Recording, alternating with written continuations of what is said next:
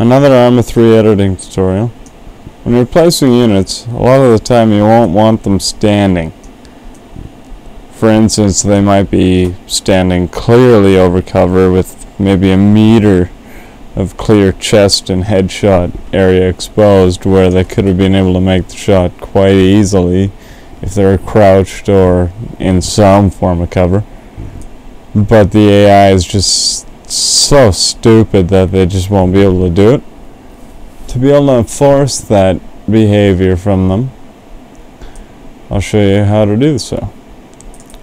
Using this command, the set unit position command, which can either be used as this, calling for this individual unit, or by name, if I were to name them unit 1, and copy this over to this, it will still work regardless. Down is prone, middle would be crouch, and just leaving it blank like this was standing.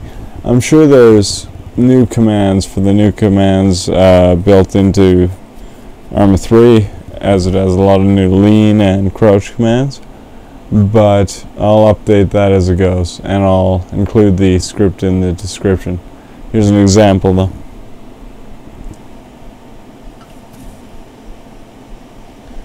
As you see, they are crouched, prone, and standing respectively, and the one I renamed to Unit 1 and scripted as Unit 1 is still laying prone, so it works regardless.